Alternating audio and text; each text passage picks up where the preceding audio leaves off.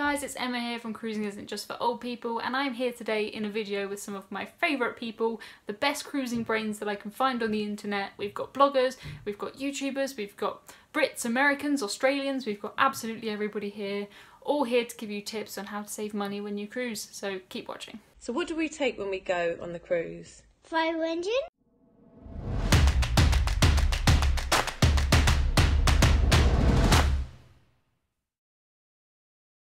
Hey Emma and the Cruising Isn't Just for Old People community. I'm Sheri with CruiseTipsTV and I'm so happy to be here today sharing some money saving tips with all of you. Oh hi, this is Ben and David from Honest Cruising. Hello everyone, Brandon here from Cruising is Life. Hiya, my name's Sanna. I'm a cruise blogger from Glasgow, Scotland, and my blog is vegancruiser.co.uk. Hi, my name's Flavia and I'm from Ships and Champagne, and this is Joshua Gray. Hi there, we're Paul and Carol Loves to Travel. Hey guys, it's Emily from It's a Cruise Life on Instagram. Hey everybody, Tommy here from the Always Be Booked Cruise podcast. Hi, Pippa from Ocean Time. Hi everyone, my name's Danielle, but I'm better known to my readers as Cruise Miss. Hi, this is Marcus from Sparks. I'm Gary Bembridge of tipsfortravellers.com. Hi there, Richard Cross here from Holiday and Cruise TV on Sky Channel 256. Hi, I'm Luke. And I'm Gavin, and we're from holidaysatsea.co.uk. And hello, I am Emma and I'm from Cruising Isn't Just for Old People.co.uk.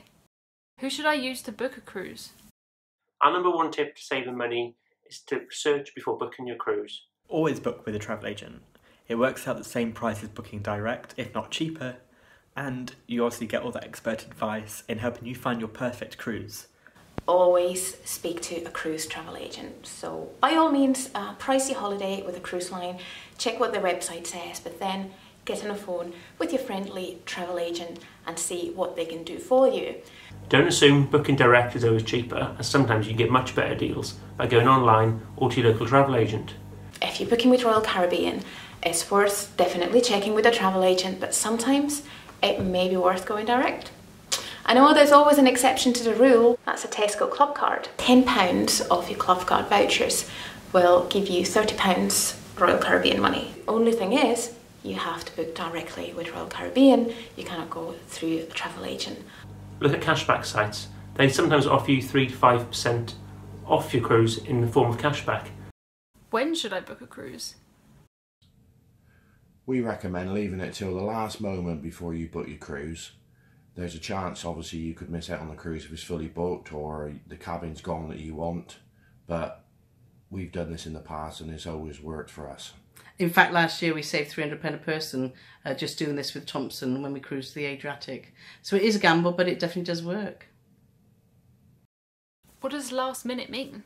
Wait until at least 90 days, or even better 60 days, before you want to cruise, before you start looking for the right cabin, the right ship, the right itinerary. The reason is that people who've pre-booked their cruise have to pay their final deposit, their final balance, 90 days before the cruise. So this means the cruise ships then know how many cabins are free. So they will start discounting to make sure that every single cabin is full. If you don't want to book last minute, another great option can be to book really far in advance. I know people who book 2 or 3 years in advance, which can save you a lot of money, but you do have to commit. But who doesn't want to commit to a cruise? So that can be a fantastic option. Where should I cruise to? Try to be as flexible as you can when you're booking your cruise. If you don't mind where you go or when you go, you can end up getting a real bargain. Cruising is such good value for money anyway, but if you don't mind where you're cruising to, you can make it even cheaper. And at the same time, you might end up discovering some amazing destinations that you've never thought of visiting before. What type of cabin should I book? One of my top money saving tips would be to book a guaranteed cabin. Guaranteed cabins are normally cheaper than one where you pick your cabin, and it basically means that your cabin will be assigned to you last. It might be a few weeks before you cruise or a few months. You could get the leftover cabin, so that is bad, but you could get an upgrade. So for me, that's fine. Saving money is my main priority. Never rule out an inside cabin. They're the cheapest, and in my opinion, they're the best. Definitely my favourite. It just means that with the money you save on the cabin, you can put towards other things on your cruise and have an even better holiday. Tip would be to go on a cruise with a group of friends. So for instance, you can share a cabin with 2 or 3 other of your friends, and it can work out more economical than, say, sharing a cabin for 2. The cruise is booked. What should I do now? Research those extra costs, hidden costs, whatever you want to call them, from gratuities to sodas to alcohol to the casino, the spa. There's so many things that can add up. So you've really got to do your research in advance to find out what those extra costs are. And if you're on a budget, you might want to avoid them or keep them to a minimum. Drinks, drinks, drinks. Biggest tip, well, one of our biggest tips would be to look at the drinks packages on board to see if they're going to be good value for you. What we do is recommend that you add up the average amount of drinks you're going to spend on a cruise, and if you're big drinkers, it might work out cheaper to book the drinks package on board. Drinks packages are available on the majority of the British, the American and the European cruise lines. Plus they're also available as well and included on some of the luxury and all-inclusive lines as well. So do make sure you keep your eye out. But sometimes you might do well by paying for what you do drink versus drinking to get your money's worth. And you'll probably feel better at the end.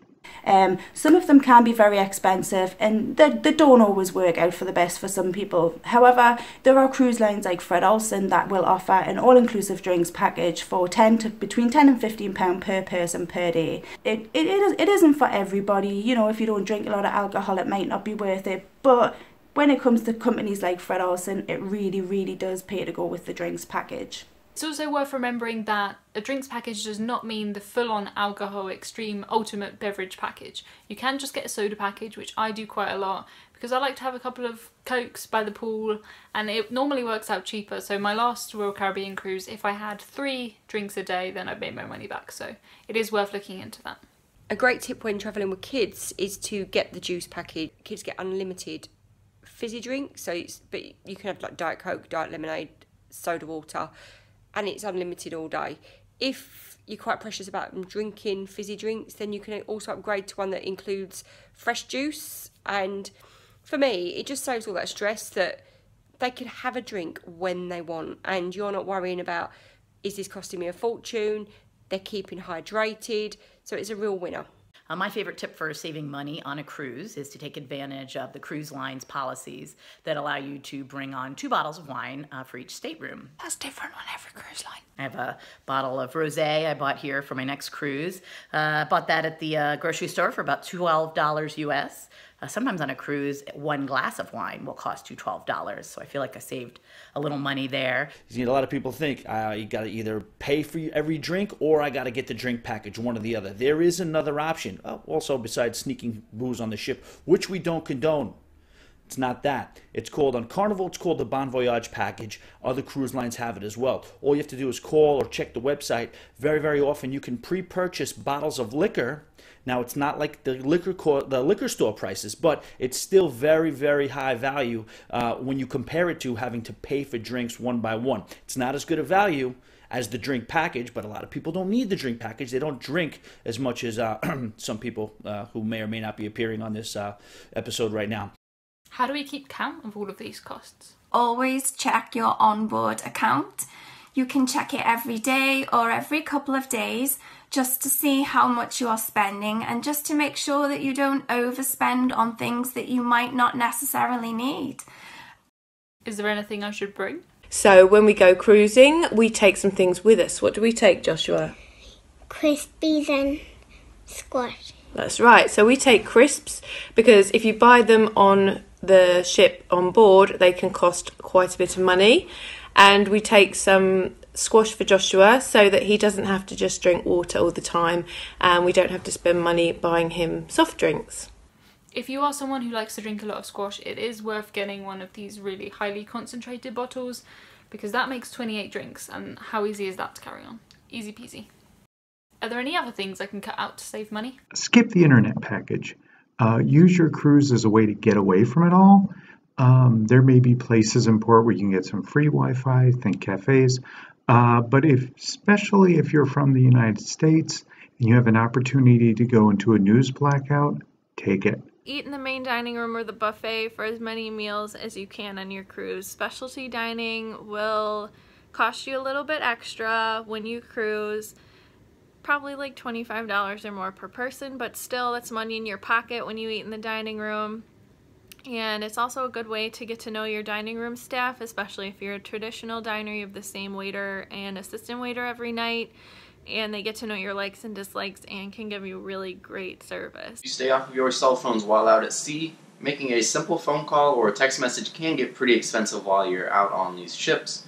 And if you decide to pick the Wi-Fi package while you're on board, they can be pretty pricey, and honestly, for what you're paying for, half the time they're not really even that good. I don't want to cut out everything. Some people see having a spa treatment as a luxury and extravagance whilst on a cruise, but it really needn't be. If you're willing to be flexible on time, so for instance going on a port day or an embarkation day, you can save significant amounts of money, so why not go and pamper yourself? What should I do when I get to port? One of our biggest tips, and you can save bucket loads of cash doing this, is not to book excursions aboard the ship. Book them by third party or by local people of where you're going. You can get them so much cheaper and even save more money by just exploring the area by yourself and taking public transportation. You can find an awful lot out on things like TripAdvisor, Cruise Critic, the obvious places, and just looking at people's posts on the page. You can find some little tips. Just write them down if you're planning a cruise, and then come back to them when you're sort of planning out what you're going to do. And yeah, you can save an awful lot of money. The thing that I love to do is in every port you possibly can, look for a hop-on, hop-off bus. They are very inexpensive. They'll take you to all the main sites, and you will save a huge amount of money when it comes to excursions. Of course, if there's an excursion on board that you really want to do, then of course splash out. But excursions can be a major cost, so you want to find out how you can save money on that big cost. Hop-on, hop-off buses are a great alternative.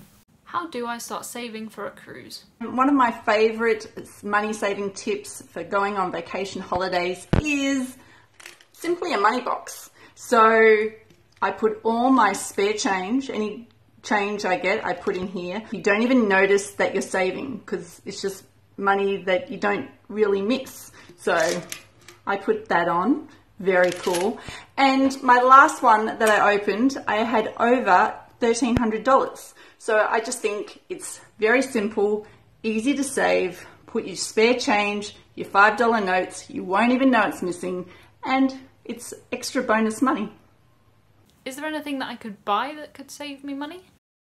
Always have travel insurance. There are cruise specific policies available. These can often include things like emergency formal wear hire, they can include missed ports, airline issues, cancelled shore excursions. So it really does pay to have a good policy, and it definitely pays to have a cruise specific policy. If you need to see the onboard doctor for whatever reason, it can run incredibly expensive. Before you even have any tests, before you have any medications prescribed, it can cost anywhere between £50 and £100 just for the consultation. Shop around, there's loads of different options out there, but you will find something that's ideal for you. But perhaps more importantly is to research what is included or free included in your cruise fare. There's so many different things that you can do. You can be pampered in the main dining room, you can take in a seminar, catch a show, take a sunset stroll, enjoy the pools, the hot tubs, the slides. There's so many things to do that are complimentary. One of my favorite things to do is to grab an ice cream in the afternoon, maybe even high tea. It's wonderful. Don't tell anyone I told you this. But if you're traveling, say you're flying on a plane and you have your bag of all your little bottles with you, your shampoo, your lotion, if you sneak one of these bourbon bottles in there and you take it on the cruise ship with you, probably nobody's gonna notice. Shh, don't tell anyone I told you.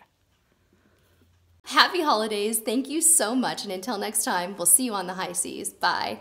Bye. Bye. Thanks for being on board, and see you later.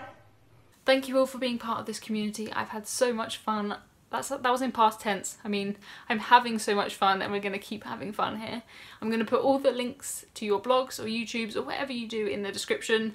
Please follow each other and tweet each other and Instagram each other and check out each other's websites and subscribe to their YouTubes and subscribe to mine. I've had so much fun editing this down. It's taken a lot of work, but I hope that you like it in the end. So please leave me a comment if you do, or if you don't, leave me a comment anyway. I'd like to know. Money, money, money. It's so important in these economical times. Money, money, money.